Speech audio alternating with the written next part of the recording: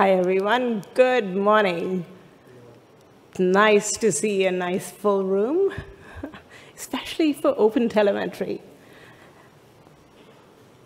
So today's session on the project is to give you an update on the OpenTelemetry project, what's happening on the project, what's completed, give you kind of an overview of some of the key areas that the project has been working towards, and then open it up for the audience to actually ask the maintainers and the active contributors to the project questions, right? So with that said, I'm Alolita Sharma. I'm part of the OpenTelemetry Governance Committee.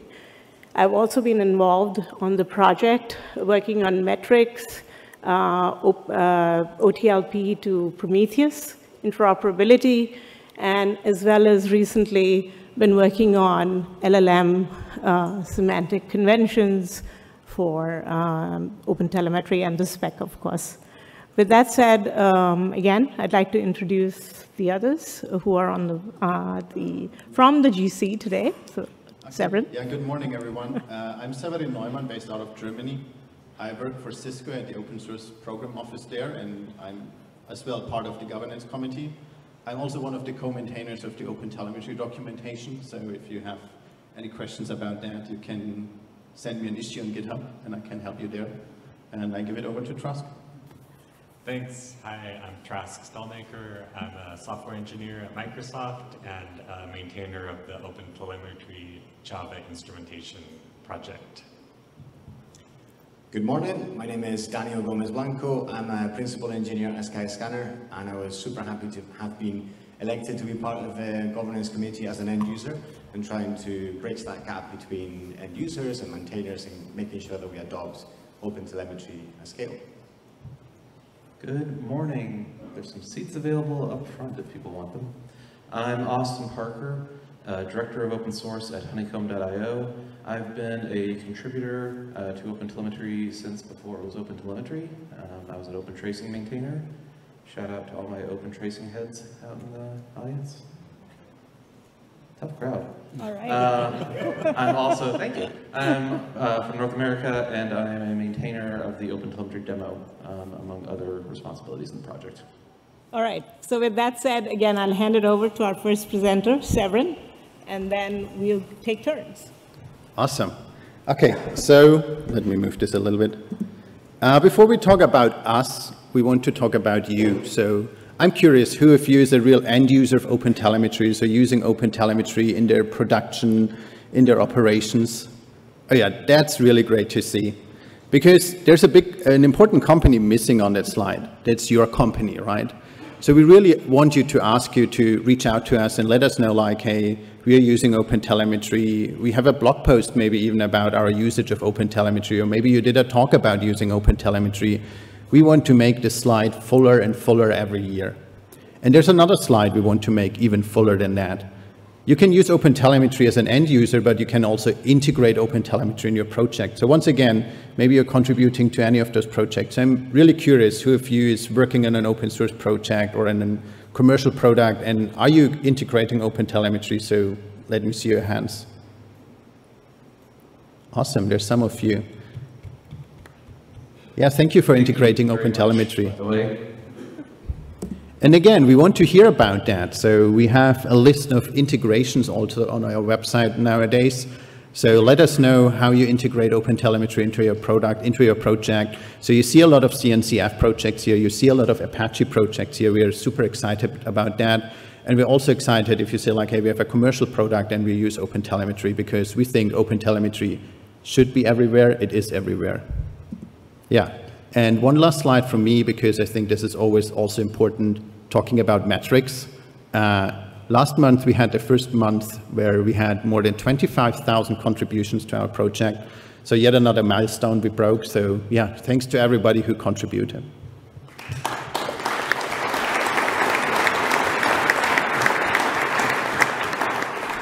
And with that, I give it over back to Alolita. All right. right, so I think that what we're going to do is cover different areas of work that's ongoing in the project. And this is about logging. As most of you know, logging has been stable. It was declared when OpenTelemetry went GA in November at the previous KubeCon we had in Chicago.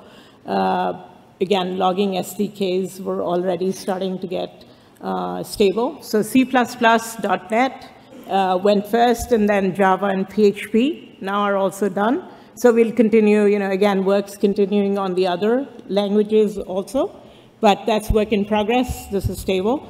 Experimental logging SDKs, as you can see, is Go. Go is in progress, JS, JavaScript, Python, Rust, and Erlang.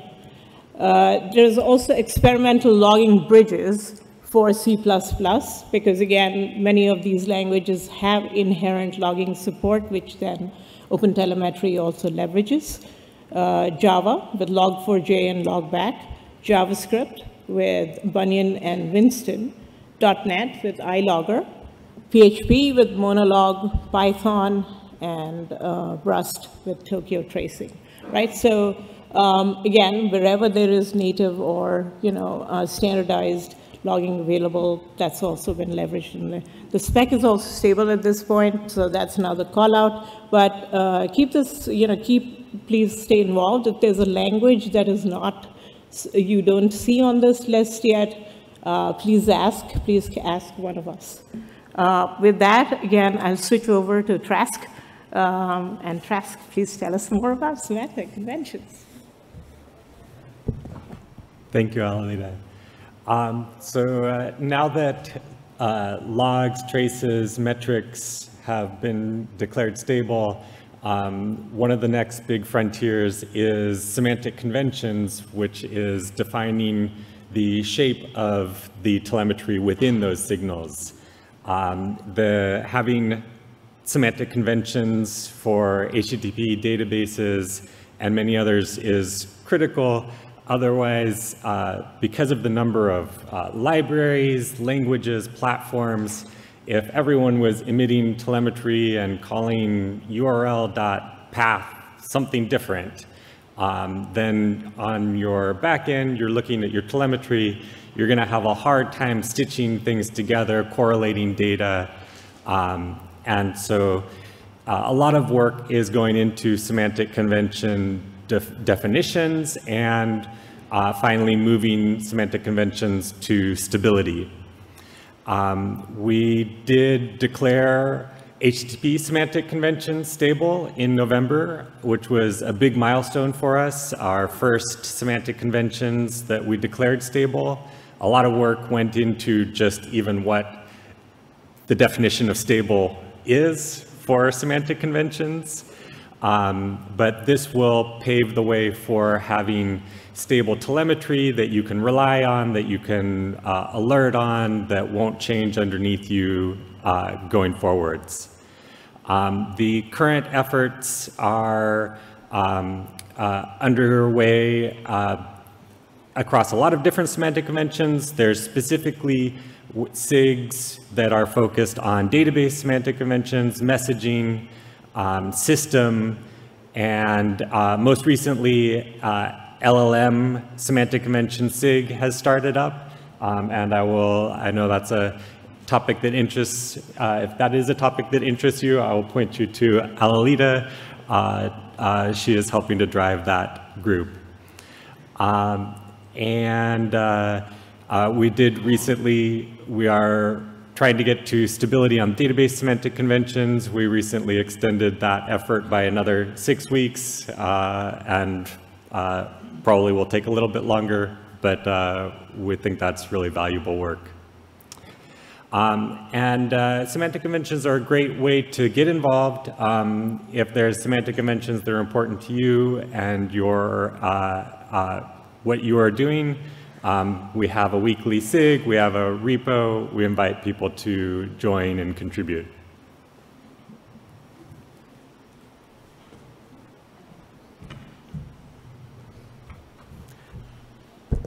Hello, So now that we've got current stable signals for metrics, traces, and logs, we've been focusing on how we understand the applications that we deploy in complex distributed systems and the experience that we provide with those applications. But now it's time to extend the remit of OpenTelemetry and to start to correlate those signals back to the user experience. So start to working on the client-side instrumentation. There's a bunch of work that was done in that front. And also now linking it down to profiling as well. So we're able to get code-level insights that are linked to the traces, the metrics, and the logs that our applications produce. So the big announcement from profiling is that the data model spec was finally merged, and profiling implementations are ready for takeoff. And this is not just me talking about from Skyscanner being a travel agent, but a travel company. But it's going to provide an easy way for us to use profiling, a universal model to all languages. So the profiling profiles are represented equally in all languages. And of course, being part of OpenTelemetry, being vendor neutral. But most importantly is the correlation with other signals, from trace context with trace ID and span ID correlating back to profiles. And that basically allows the metrics and logs as well to be correlated, but also from those to individual profiles as well. And of course, as part of the resource correlation, because all that telemetry emanates from a single resource, we can then as well understand the relationships between these signals. And we're really glad to report as well that we have 2 donation proposals currently in progress, and that will kickstart the implementations for profiling. So that one is from Elastic, and on the eBPF-based profiling agent, and Splunk with net-based profiler. But these new signals as well, and this new tooling, comes with new challenges. On the client side, for example, there has been a lot of work to stabilize the events API, to, for example, talk about concepts that we hadn't considered before, like how do we represent user sessions? How is that tied to resource attributes, for example? And how do we propagate context from the client side all the way to the back end and back again to the client sometimes? And last but not least, we are finding that concepts like resource attributes that are now basically we're finding challenges in how that correlates to how we can support use cases for client side, for example, when we're thinking about how a resource changes over time and what are the identifying attributes in that resource. So there's a new SIG that has just been formed to define the concept of an entity as a producer of telemetry and better represent the changes of entities over time. And with this, I'll hand over to Austin.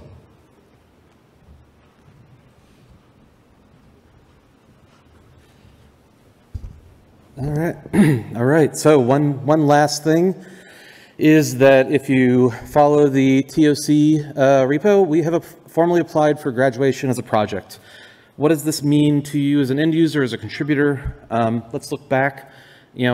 We originally applied to move into sandbox stage in 2019. We went into incubation in 2021. So, we're right along the glide path, to use an air travel pun, to, continue to grow and mature the project. We believe that we've achieved a lot in 5 years, right? Not just stability, not just, our core mission of unifying tracing, logging, and metrics in one nice package, but also around our governance processes, our tooling, our APIs, and our configuration. We're rolling out, we have a new security SIG that's putting together standards and software bill of material principles and applying those across the org. We're nearing version 1 of the collector, which is an incredibly important core component. And as you yourself can attest, OpenTelemetry is used in production worldwide at hundreds and probably even thousands of organizations. So thank you.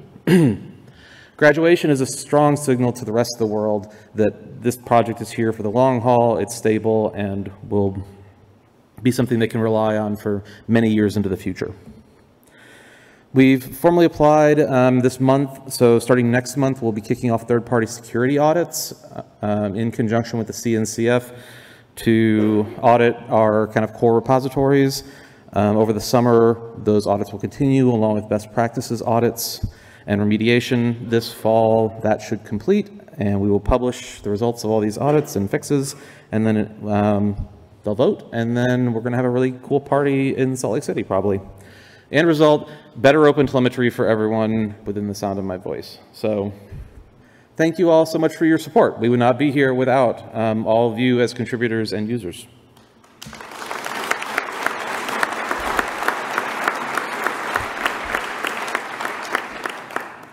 So before we move into questions, I want to talk about if for some reason you're here and you're wondering what this OpenTelemetry thing is all about.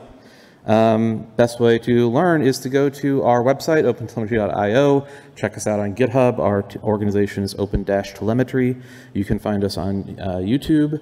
We have a demo that you can download and install. We have a end-user working group who runs a lot of feedback sessions and other things. And we have a booth, the OpenTelemetry Observatory. It's not part of the project pavilion. It's kind of set off to the side. If you go into the expo floor and go to the left, you will see it. But we're going to be there all day and all week with various feedback sessions and ways to meet the maintainers and ask questions and get help. So I hope to see you all there. With that said, let's move on to some Q&A. If you would like to ask a question, we have a microphone right here. So please stand up, get in the line. If you're a maintainer and you want to come up to the stage to answer questions, we would love to have you.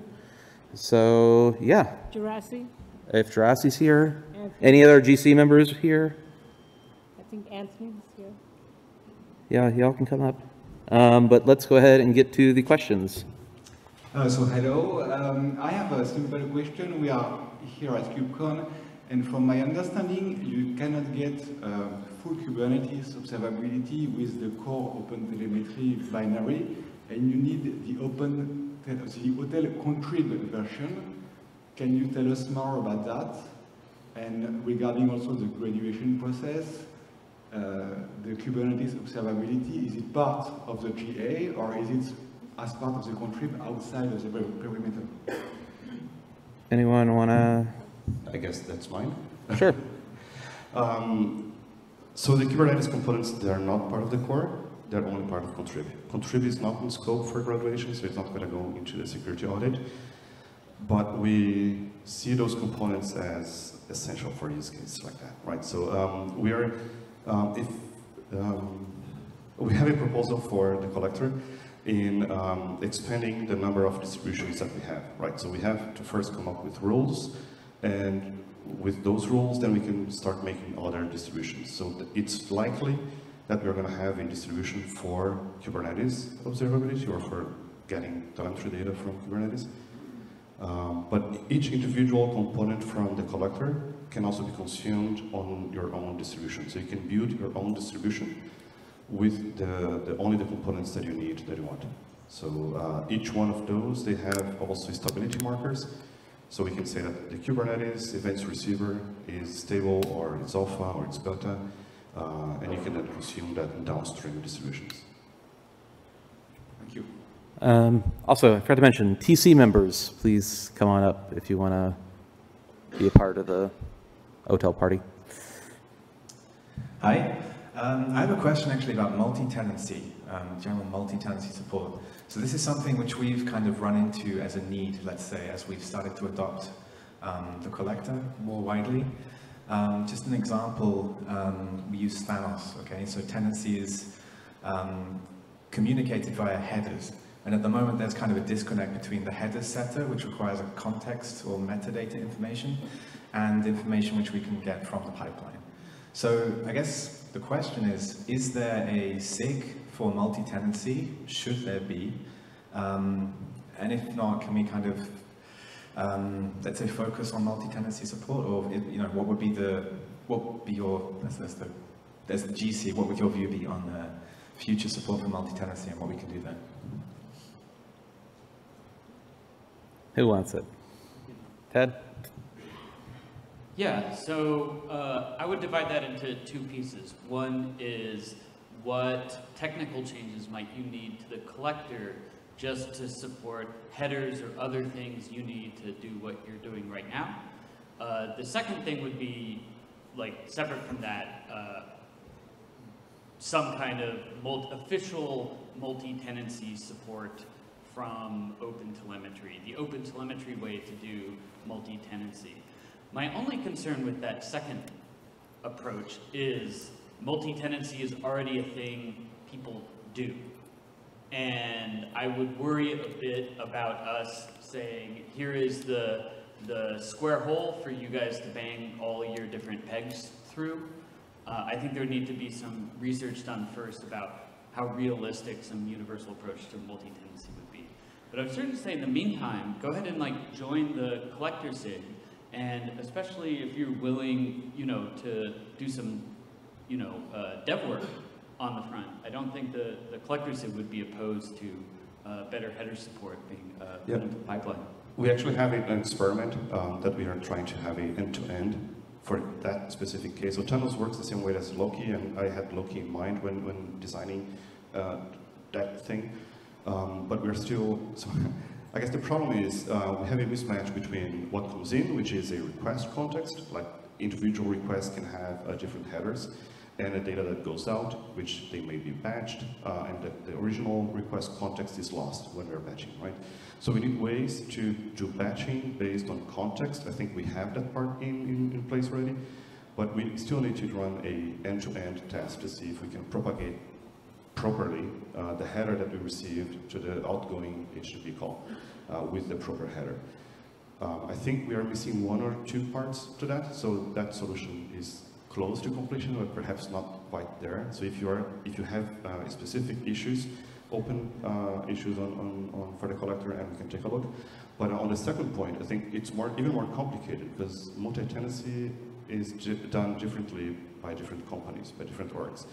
I would encourage you to start at least a working group, perhaps to design or to document how it can be accomplished, how it can be done, so that other people, when looking at multi-tenancy, can follow your steps. Thank you. All right, next. And again, if you have questions, please come get in line. Hello, I have a couple of questions. The first one was to the gentleman who spoke before Austin. That's me. So, I wasn't paying attention. So you had a slide just before the graduation slide, and you said, I don't think so. Next one. I think it was next one. I don't know. Let's. You were talking about there will be new signals, and you said there will be new propagation headers. Yeah. So I think that's something that's been was currently in progress. But if you're like one of the challenges of client side, well, propagating context from client side is that when you're opening a page, there is no SDK being initialized, right? So you need to be able to propagate that context back from the server side to the client side, so you can link your initial navigation from the browser to the actual trays that loaded that got the page load, right? So that's something that's currently being discussed, and I think Jurasi is involved in this as well. So he's probably going to know more about that than me. But yes, how do we link that? For example, options being like server time and response headers, and you know, ways that you can actually link the trays that you start to on the back end to the initial navigation from your browser. Okay, so this is an extension to the W3C header. There's a new version to W3C trace context, the V3, and the V3 adds trace response to the W3C. So we have trace parent, and we now are going to have a trace response. Trace response would then be propagated back to the caller. But the problem that we are having right now is if we establish a new header, browsers are going to block that by default, because the headers that are propagated back to the client, or what clients can read, it's whitelisted, right? So it's a selection list. And there are headers that we can make use of, like the server timing header, which is the one that we are proposing to use instead of a new header, so that we can piggyback on that. Okay, thank you. So the other one, so I'm one of those 20,000 people who have made a contribution, so I understand the I understand the response could be PRs are welcome. But so now all the specs are mature. We have the implementations. And so I'm probably looking more at the collector contrib here, I think. But the plugins for tracing are pretty mature, yeah? Like they're the ones that have been done first. And now we're supporting metrics, for example. Some of those plugins are less mature, or just metrics aren't supported at all in certain plugins. Is there a broad roadmap of like, are we just doing new plugins, or stopping to like make sure metrics are first-class citizens? Specifically for the collector, or? Are you talking about like instrumentation packages? So like collector, so my exact example, it's not really important what it was, but it was an exporter, and there was a feature where you could, if you're exporting, it was a Kafka exporter, and you can partition metrics according to their trace ID. So that's fine, and it's not supported it's not supported for logs, for example. So that, the fact is Kafka is not important, but I can do something with tracing. I can build a pipeline for tracing that won't work at the moment with logs and metrics. So it sounds like the load balancing exporter? Yes. Yeah. The load balancing exporter was made for traces first. So that's the problem we were trying to solve, tail sampling and so on. Then people came out and said, yeah, so we have this service span matrix processor, and we need to do the same kind of routing based on the service name and so on. I think it is supported for logs, but perhaps just for trace IDs, perhaps, and also for attributes, I don't know. But I guess to the basic of the question, or to reduce the question to this main point, we have a collector view one group working on establishing what we need to do to achieve GA for collector. What does it look like to be GA for the collector? We're having discussions, and I think we have a plan right now, and we're following that plan. And once we have V1, then let's make it stable for other components as well, right? But at the very beginning, we need to make the core of the collector plus a few components like the OTLP receiver and exporter. We need to make them stable. But if you have concerns about specific components, open issues, and we can. It was just generic. Yeah, for the collector in general, that's the idea. So we have a plan for a few components, and we want to get good observability for them. We want to get good documentation for them, because those are things that are missing for some components. And then finally call the collector V1 so that we can move on and start doing the same things for other components, and have people have a view of what is required to be stable. Thank you. Yeah, I do, just to add on, you had a general point about contrib that I want to point out, which is OpenTelemetry is not staffed sufficiently to maintain contrib across the board. We are staffed to build the spec and the semantic conventions and define kind of how everything should work across different languages and across different instrumentation packages. And we try our best to maintain a priority queue of what we think are, the most widely used packages. But this is like an actual people power issue that the project currently has. Like, it's not realistic for the core maintainers, like the SDK maintainers in each language, to also maintain all of the instrumentation packages. It's not realistic for us to be experts in every single library or framework or workflow that people need. So this is an area where OpenTelemetry really needs active contributors. So if you make use of any particular packages in contrib, consider stepping up to becoming a maintainer of that package. We're happy to have you. Thank you. Can I ask, since we have 5 minutes left, just one question each? Thank you. I will try and be brief. You may have actually just addressed it with your point about contrib. I'm relatively new to OTel, quite excited about the things it can sort of help enable us do more stuff and do more decoupling stuff. I was excited to read about the client side of telemetry, and in my mind that's really around like service libraries and things that services might want to ship to other people. Has there been any effort to reach out to some of the projects like OpenAPI, previously Swagger, to see if we can get some of that integrated within their library generation. Because I think a lot of these libraries for a lot of organizations, especially bigger ones, tend to be auto-generated. So if we can auto-generate libraries that come with OTel batteries included out of the box, that feels like it might be useful to do.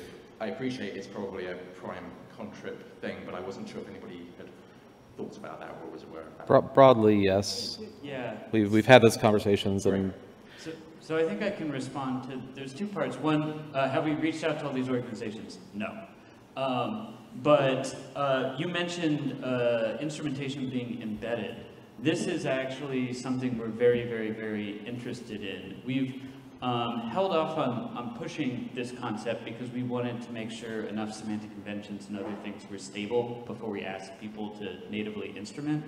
But OpenTelemetry has been designed from the start to allow instrumentation to be embedded directly into libraries.